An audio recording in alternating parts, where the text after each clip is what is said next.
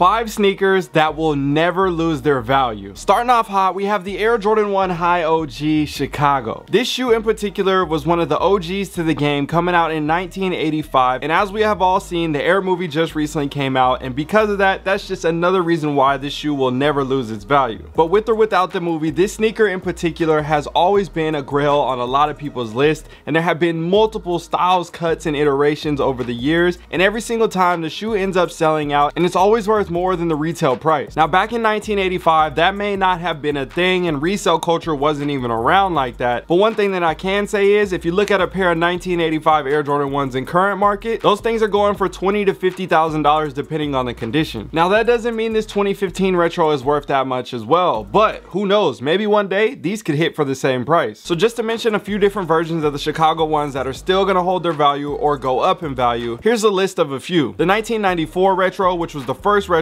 super dope box, love the packaging, everybody loves that shoe, they're gonna still always be worth good money, definitely a good investment. Oh yeah, and for all the new people out there, if you didn't know by now, my name is DJ, and this is the DNA Show. The patent leather Chicago ones from 2003. Now this is another great sneaker, but this shoe is definitely something that's really hard to find in a good condition. So if you do, beware. And then obviously you got to understand there's yellowing with the white patent leather and different issues that you may run into when it comes to the materials on the shoe. But at the end of the day, when it comes to a Chicago one, a lot of people still love these. And then 10 years later, we saw the 2013 retro. Again, not everybody's favorite, but one thing that I can say is they're definitely going for well over retail, and I don't see the price dropping on those anytime soon. Unfortunately, those did have the Jumpman on the tongue, but either way, at the end of the day, people still rocking with them. Now shortly after that, we had the new tone set with the 2015 retro, and these in particular are going for a couple $1,000s dead stock, and I don't see these dropping anytime soon, even though we had the lost and found Jordan 1s recently come out as well. Another funny one to throw on this list, the Air Jordan 1.5. Yes, they're not going for crazy bread, but at the end of the day, they're hitting for more than retail. Now in 2016, we saw a low top OG of the Chicago Jordan 1, and these things sat on shelves when they first came out. Then the hype grew, and next thing you know, $700, $800, $900 for the shoe. So to find a dead stock pair or even a clean pair of this shoe, I think if you purchase them, you're definitely gonna get your money's worth, and they're gonna hold their value or increase in value. Another one that everybody loves, the off-white Air Jordan 1, clearly worth thousands of dollars over the retail value, and I don't see these going down anytime soon. Considered to be one of the greatest collaborations of all time, and when it comes to Chicago colorways, this is probably one of the best Chicago colorway releases out of the whole bunch that a lot of people love, you know, as a whole. A few years after that, we saw the 2021 Trophy Room Air Jordan 1s. Again, another hot release, controversial release, but at the end of the day, going for $1,000 or $2,000 over the retail value, and I don't see these dropping anytime soon either. And then like I said earlier, you got the lost and found Air Jordan 1s that recently came out. These things are going to be sitting and hovering around the price that they are right now. I don't think the price is going to go down, and over time, these are probably could potentially be that $800 to $1,500 shoe, give it some years down the line. Oh, and another low-key one, the Golf Air Jordan 1 Low Chicago colorway. Sleeper shoe, but I think these are definitely going to be worth something down the line as well. Now taking it to the next model, we have the Air Jordan 11 Concord. You can always win when it comes to this shoe right here. These originally released in 1995 and became one of the most iconic sneakers and colorways of all time. Just like we talked about the ones, the 11s in particular, that model and this colorway in particular changed the game. So when it comes to this shoe in particular, there's other models as well, just like I showed you with the ones, that you can also add to your collection that are going to hit and be just like the Concords, and that's the 2000 retro as well. Again, a lot of people like them. One thing you have to worry about is the carbon fiber, the soles separating from the shoes, or the yellowing on the outsoles as well. That comes with age. We understand that on the OGs or the first set of retros when it comes to the OG retro face box era, different things like that. But either way, if you get a clean pair, they're always going to typically hold their value, and if you do a restoration, people are going to really love that, and then next thing you know, they're going to be worth more money. And then another one that's not technically the Concord, but I consider it in the same category, the 2006 DMP Air Jordan 11s. We saw this come out in a package, and then we know that the DMP is actually coming out this year, so I wanted to give you guys a heads up, because just like the Concords, I know a lot of people are going to be going after those. Yeah, you're going to have this people saying, oh, they already came out with the Concords, I don't need those anymore. But either way, they're still going to be going after the shoe, I can guarantee it, because these came out a while ago, and I know for a fact people have already beat these up and are looking for another fresh pair. So after the OG drop of the DMP in 2006, we also saw the 2011 11 Concord, and that one in particular is another great shoe. Those are still going to be hitting for a couple $100 over retail. Another sleeper that a lot of people forgot about, the 2014 Air Jordan 11 Low Concord. Great shoe right there. I know a lot of people like those, and if you find a clean pair, no matter what store you go to, the prices are going to be pretty high on that shoe, but I don't see the value going down anytime soon unless they do another retro. But even if they do that, they're still going to hold a good value on that shoe. And then, like I said earlier, you got the 2018 Concord Air Jordan 11s right here with the 45 on the back. 2018, 2023. It's been 5 years. I can guarantee you there's a lot of people out there that got one pair of this shoe and they're definitely looking to grab another pair because they didn't already put theirs through the ringer. They might have got the mesh dirty or something like that. There's a lot of different reasons as to why people will want to double up or grab another pair. And again, with this shoe being so iconic, it just makes sense why these will never lose value. And another one that I think a lot of people forgot about, and I kept telling them they're gonna go up, the Concord 11 cleats. They made football versions, low tops and high tops, and everybody was sleeping on them. They didn't want to pay 120 bucks or whatever the retail was. Now you look at them. But again, when it comes to cleats and spikes and stuff like that, trust me, it's always a good investment. And if you want it for yourself, get it then when you can, because the price ends up always going up in value. And speaking of that, you got the golf spikes that came out in 2019, a few years ago. That's another sleeper. I think those are going to continue to rise as well over time. It's a shoe that needs to be played in grass and those different reasons, which means what? People are going to want a fresh pair years down the line, and you're not going to be doing any crazy cutting or anything, so the shoe's going to last for a while. But if you get them dirty, next thing you know, you're going to want a fresh pair. So that's always a good sleeper as well. And before we take it to the next shoe, we got to talk about the slightly hybrid sneaker, the Concord Bred Air Jordan 11 Low. They put the Bred bottoms on there with a red instead. I put them in the same category because everybody still loves them, and that's another shoe that I definitely think will continue to rise and hold its value. Now, before we take it to the next shoe, I just wanted to remind you guys, I have a full community of like-minded sneakerheads that are interested in taking their shoe game to the next level, investing, growing their collection, flipping, hustling, and then potentially buying their own pieces of property, real estate, you name it. So if you're ever interested in anything like that and want to take your game to the next level, get into the free raffles. I give away shoes every single month. Make sure you guys hit the link down below in the description, and I'll see you guys on the inside of my Sneakerhead Academy. I'm excited to see new people joining every single day, and I'm looking forward to having you in there. Now let's take it to the next shoe so I can show you guys some more kicks. I know some people call them the black cements, other people call them the Breds. Either way, whatever you like to call it, we got to talk about the black cement Bred Air Jordan 4. This shoe in particular, we haven't seen as many iterations as we have of the 1s or the 11s, but every time that these come out, they always end up selling out. Everybody loves them. The price always shoots up.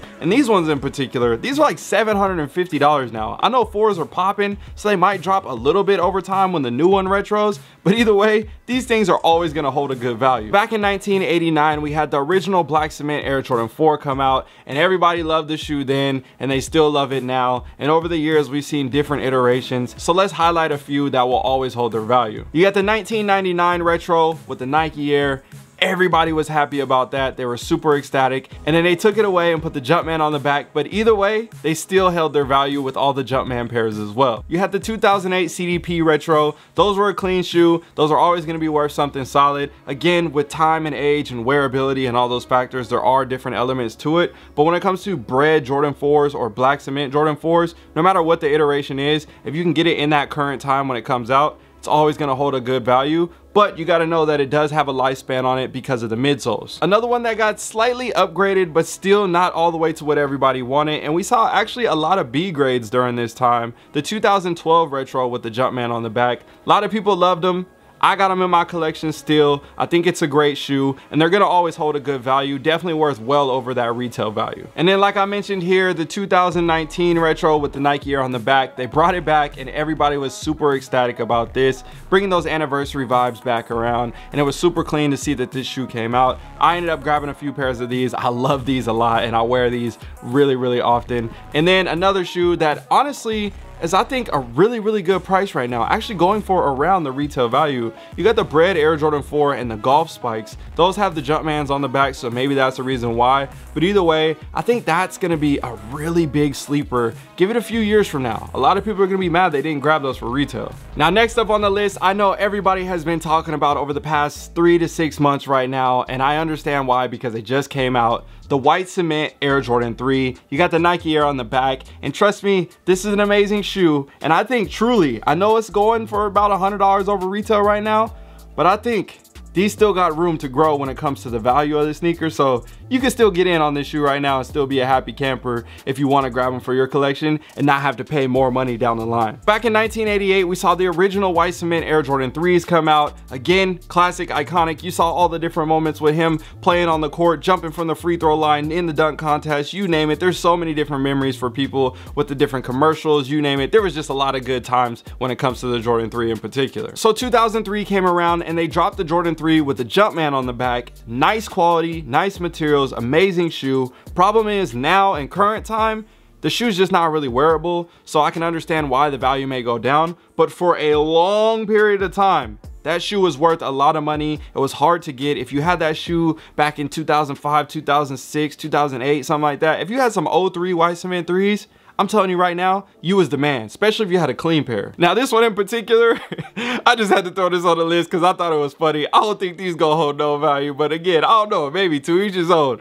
The Fusion white cement 3s. Here's the photo, here it is. I don't got much to say. Let's just take it to the next shoe. So we had the 2011 white cement 3 come out in retro. I remember that time, I remember that era. Those held value for a really long time. But again, they have a lifespan on them, so you always have to be aware of that when it comes to different sneakers. But like I'm showing you, the white cement 3s in particular, those held a really good value over that retail price. And then we saw the 88 pair come out a couple years after with the Nike Air on the back. Changed the game, didn't have the same cut, but I can tell you right now, a lot of sneakerheads still hold that as one of their grails on their list. And then obviously we saw this one with the Nike Air, so that might have passed it up, but some people still like the 88 pair depending on the cuts and materials. For me, I prefer the OG style. Some people don't like the whole yellowing on the midsole thing. I get that, to each his own yet again. But either way, at the end of the day, two great shoes, two well over the retail value. Another sleeper, the golf spikes. Also, I think there was a football cleats. Those came out in like 2008 or 9 or something like that. I had a couple pairs of the black cement ones that I played in back in the day, but I wish I would have grabbed the white ones. Those were actually sitting on Eastbay for like on sale. Like you could have bought them for like $45 back in the day.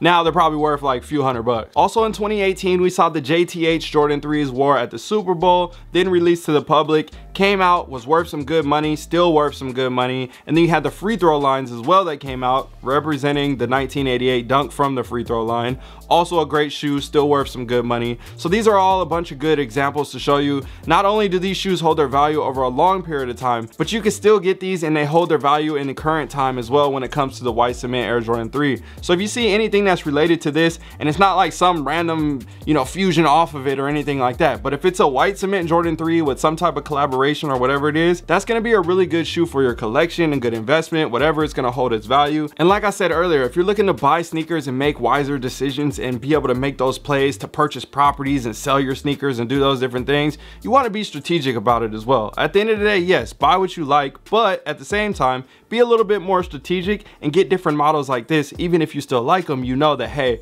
got it for a good price, is worth more later, now I can sell it and I can use that and actually take my life to another level as well, not just purchasing sneakers. Okay, last but not least on this list, and trust me, there are a ton of more sneakers. If you guys want to see more, drop comments down below. I can make more videos of a list like this or other top 5 or top 10 lists. I would love to hear your ideas. But either way, we got the black metallic Air Jordan 5s, Nike Air on the back. You can never go wrong with this. Again, there's Jumpman versions, which we will go over in a second, but these ones in particular, yeah, these goes crazy. So back in 1990, we originally saw the Air Jordan 5 come out in the black metallic colorway. Again, another OG, classic, iconic. You can never go wrong. You're starting to see the trend here. That shoe came out and it's honestly not really wearable anymore. If you can find a really pristine pair that's great for display, then you know that's a whole different ball game and a different type of market of sneakers and collecting and those different things. But I think when it comes to this, the midsoles, the 3s, the 4s, the 5s, the 6s, the 7s, the 8s, the 9s, all those different shoes, they start to deteriorate. They start to fall apart over time.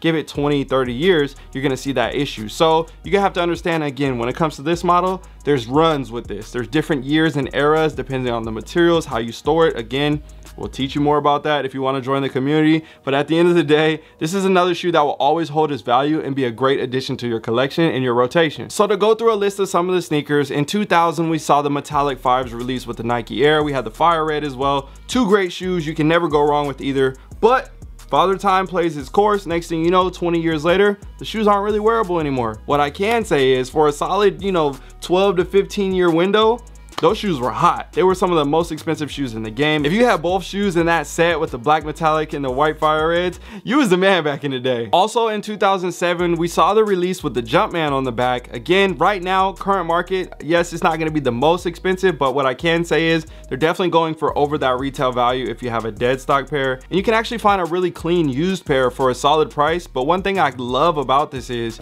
you can buy sneakers like this that are used and say, hey, if I spent 200 bucks on this shoe and I still wear it and it's already used, you can still get that $200 back, or potentially even clean it up and sell it for $220, $240 and make money years down the line. So that's one thing I love about buying strategically on certain sneakers as well. Yes, obviously, like I said, buy what you like, but play smart as well. So another release that we saw in 2011, again, Jumpman on the back, different materials than the 2007, whole different switch up when it comes to the upper and the cut and everything. I think I've done reviews from the past explaining all the differences.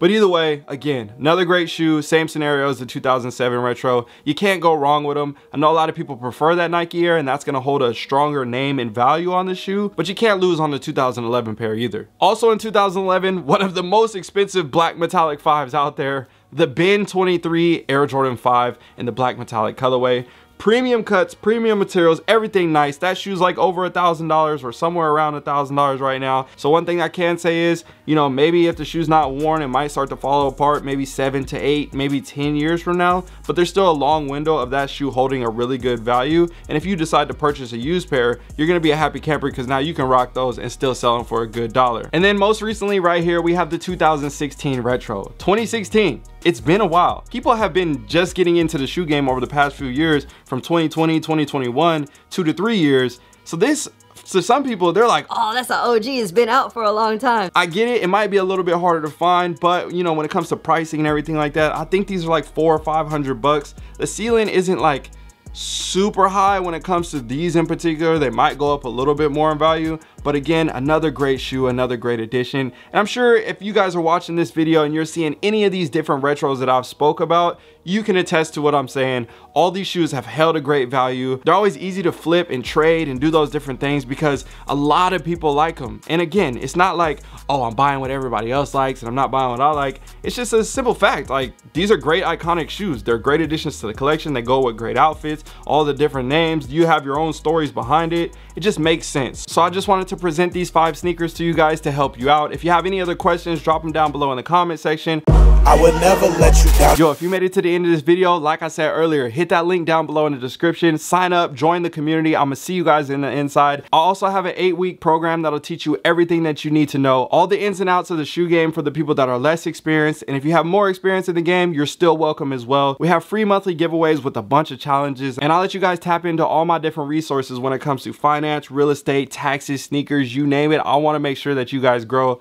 just like I'm growing. I'll see you guys in the inside. All right, y'all, I'm out. It's in my DNA. The only choice I like to make what I'ma wear today.